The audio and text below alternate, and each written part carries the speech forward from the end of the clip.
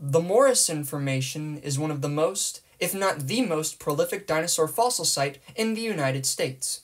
It's also one of the most famous, second only to the Hell Creek Formation, and that's probably only because that's where T-Rex and Triceratops come from.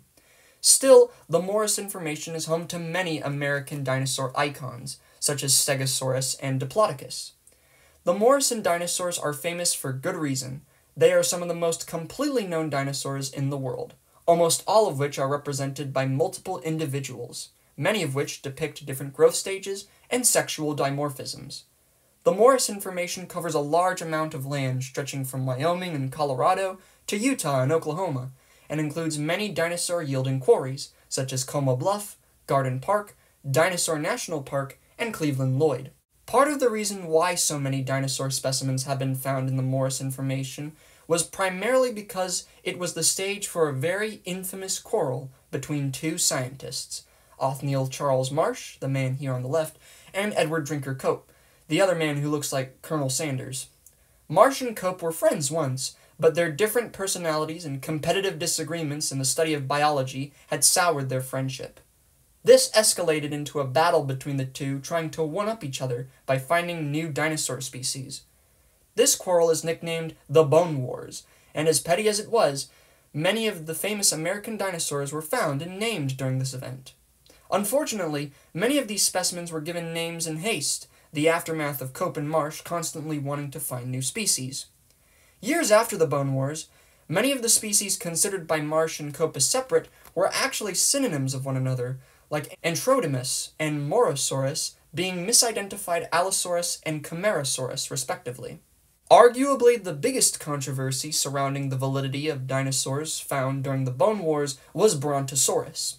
In 1879, Marsh named a large sauropod, or long-necked dinosaur, Brontosaurus excelsus, the giant thunder lizard.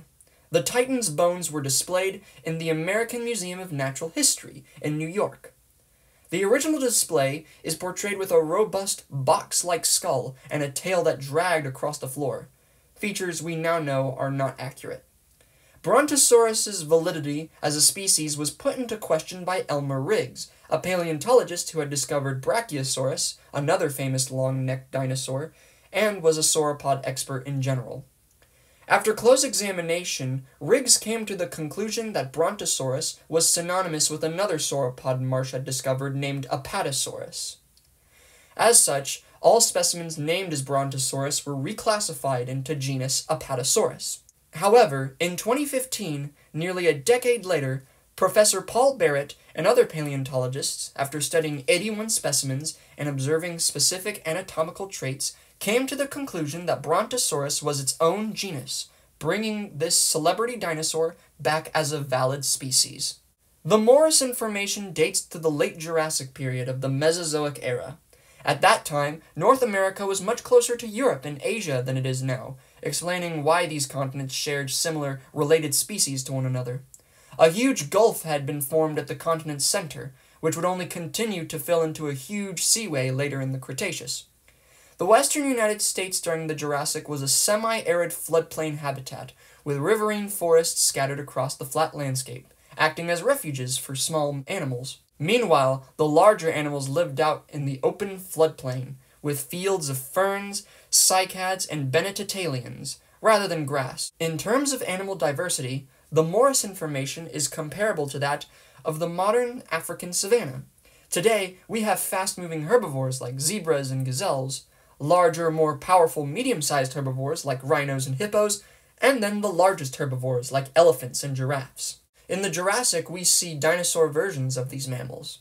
Ornithopods like Camptosaurus and Dryosaurus, smaller relatives of the later famous Iguanodon, and hadrosaurs like Parasaurolophus and Corythosaurus, filled the role of fast-moving herbivores with no major defenses outside of speed. In contrast, the well-defended thyreophorans like Stegosaurus filled the role of medium-sized herbivores, not the biggest plant eaters in their environment, but still huge and very powerful. Finally, the sauropods like Brontosaurus and Camarasaurus were giants, titanic and powerful, hunted only by the largest and powerful of predatory dinosaur. Speaking of which, the African savanna is home to giant predators as well, such as big cats like lions, leopards, and cheetahs, but there are also smaller hunters and scavengers like jackals. The Morrison is home to equally huge and terrifying predatory theropod dinosaurs like Ceratosaurus, and the crown jewel of Jurassic American theropods, Allosaurus. But it is also home to smaller, feathered dinosaurs like Ornitholestes and Tanicolagrius, filling the scavenger ecological niche just as jackals do today. All of these predators living in the same place at the same time would make some question how such large carnivores coexisted with each other without confrontation. Though all of these predators are huge, they hunted different types of herbivores. Ceratosaurus was the smallest and lightest of the three, so it likely preferred ornithopod prey that were fast enough to outrun heavier theropods, but not faster species like Ceratosaurus. Megalosaurids, like Torvosaurus, usually coexisted with sauropods, in particular Cetiosaurids like Haplocanthosaurus, and were more than likely adapted to hunting them with their huge mouths filled with long, sharp teeth. Allosaurus, the largest of the three, had a mixed diet of both large sauropods like Brachiosaurus and Camarasaurus, as well as medium-sized herbivores like Stegosaurus.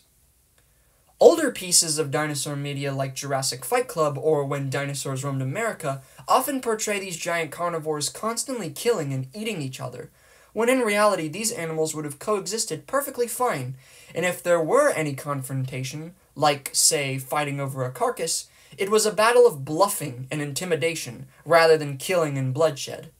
The bigger, powerful carnivores will get to eat first, the weaker ones have to wait their turn. Do you know the difference between Diplodocus and Brachiosaurus?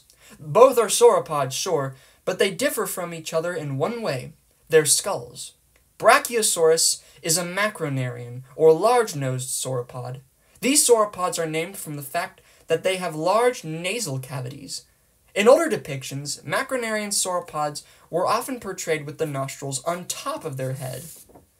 In reality, these nostrils were placed towards the front of the animal's head, in a normal position.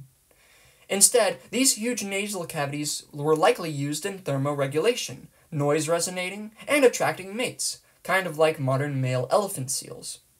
Diplodocus and its kin had more narrow heads, with greater emphasis on wider mouths rather than larger nostrils. So what was Stegosaurus's plates used for? Back when dinosaurs were believed to be slow and cold-blooded, scientists believed that they were used in thermoregulation, like giant biological solar panels. However, it is now commonly accepted that these plates were actually used in species recognition, intimidation, and attracting mates. Male Stegosaurus, in particular, probably had brightly colored plates to catch the attention of females, not too dissimilar to modern peacocks and their tail fans. The 4 huge spikes on Stegosaurus's tail, called thagomizers, could reach up to 4 feet in length, and were likely used in defense against predators. Some Allosaurus specimens show punctured damages in their bones, likely made by a Stegosaurus tail spike.